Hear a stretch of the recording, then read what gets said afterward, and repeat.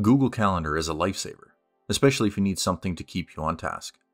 I, for one, need to schedule everything about my day to prevent laziness and complacency. If I don't, I tend to be not as productive as I need to be. In this video, I will go over how to use Google Calendar to create your very own calendar, and it's free. Who doesn't love free software? Let's get started. Firstly, you will need to be on the Google homepage. On the top right corner, there will be a menu. Click on this and navigate slightly down until you see Google Calendar. If you're not already signed in, you'll need to do this now before accessing your calendar. This is your Google Calendar. Let's first start by going through some basic navigation and getting familiar with how everything works. On the top right near the menu, you can adjust how your calendar is displayed. This current format we are in is displaying the current week. This can be adjusted from the day all the way up to the year. Adjusting these displays is a great way to visualize your current and upcoming workloads to make sure you are organized correctly. Simply filter through each option to see which one works best for you. Next to this will be settings. In here you can adjust everything from notifications, time zones, and other events related to your calendar. We won't be going over this too much in this video.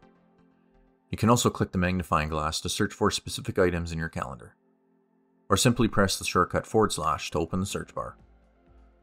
To the left will display the current month and year. Slightly left of this will display two arrows. You can click these to filter through weeks, but this also works if you change back the week view to day view. Click the arrows again and you can filter through days instead of weeks. All the way to the left will be another menu. When this is pressed, it closes the left side menu that displays dates, events, etc. Under this will be the button you will press to create events. We will go over this shortly. Below this will display the current month and display all days in this month. You can also search for email contacts here to schedule appointments easily. You also have the option to customize your own calendars. You can hover over each calendar for additional options. You can select to hide all calendars except one and change color coding for each calendar. You can also add in your own calendars from scratch. Simply click on the plus icon next to other calendars and press Create a New Calendar. Enter in the name of your calendar and enter in a brief description about it. This can be anything from sports, workout sessions, or anything that would be a good idea to keep track of those events that are happening. You can also browse other calendars that may be of interest to you. On the left menu, click Browse Calendars of Interest. Here we'll display everything from religious holidays to sports calendars. For example, if you wanted to keep track of your favorite sports teams and when they are playing, you can add this to your calendar. Let's click on football, select NFL, and select your favorite team. Once you have subscribed to this channel, head back into your main calendar view. In the main weekly view, you can see when your team is playing. You can also change this view to month, and this will display when your team is playing on the correct day. Click on the arrows to sort through different months, or you can even use the scroll on your mouse to go back and forth between months. Let's create some events. On the top left corner, click Create. You can choose between event, task, and scheduling appointments. Click Event. Enter in a simple event that you want to keep track of. I'm just going to add Go to the gym. I typically do this after work, so just use this for a reference when you select the time for your own tasks. You can fill in most of the items here, or you can click on more options to expand this even further. Click on this now. Let's set the time from 5:30 to 6:30 p.m. and repeat every day other than Sunday. I would recommend clicking where it says Does Not Repeat and clicking Custom. Here you have much more flexibility to customize your event. Select to repeat every 1 week. Click all of the days you would like this event to repeat. For myself, I will select Monday to Saturday and select Never Ends. There are some other things you can do here. If you have a workout partner, you can add them as a guest to this calendar. Where it says Add Guests, simply type in their email address. Keep in mind, they will need to be an active user of Google Calendars to get this notification. If you're meeting at a specific gym, you can type this address in here. When clicking on location, it will automatically preview this in Google Maps. You can customize your notification to send a notification or an email. Select the reminder to trigger 1 hour before. You can add additional notifications if required by clicking on Add Notification here. You can add additional details about any event to the description. If you're running a meeting, you can attach files that will be helpful for this meeting. Click on Save Event. If we head back into our main calendar view, you can see this event is added to our calendar for all days specified. As an additional item to add, I am famous for forgetting gym attire and supplements before work. I usually like to add a reminder first thing in the morning before leaving for work. Click on Create Event again.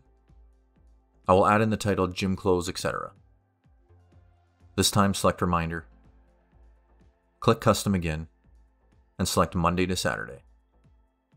Select Repeat every week, and for this one I will set the time for 5:30 a.m.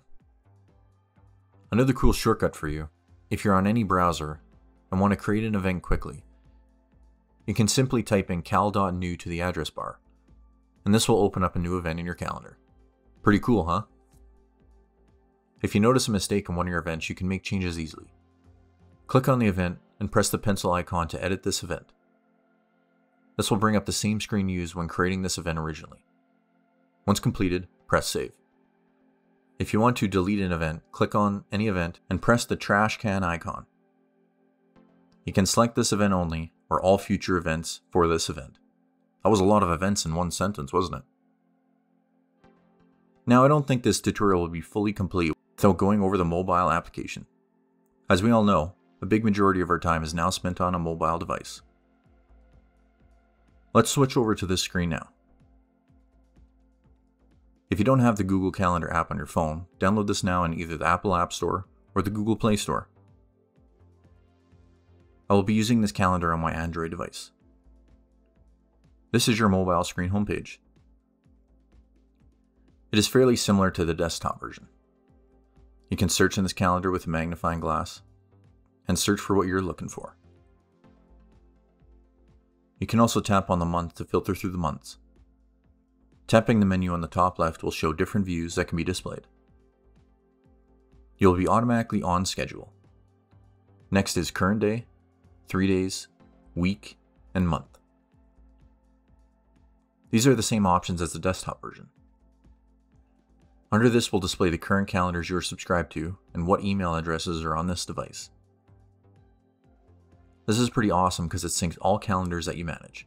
This is a great way to make sure you're not overbooking yourself. If you want to turn these specific calendars off, just tap on each calendar you wish not to display.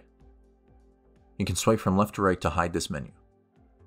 You can also see the events we added earlier on our PC, and they are now displayed on our mobile device. In the schedule view, we'll display the picture from your Google Maps location that we added, which was the gym. This gives the calendar a better look overall. You can change through each display to see which one works best for you. 3-day calendar is also a good look if you like to keep things broken down into a spreadsheet style layout. This was a bit of a longer video than normal. Let me know in the comments if you guys like this longer video. Don't forget to smash the like button, subscribe, and turn notifications on so you never miss another video. See you all in the next one, and thanks for watching.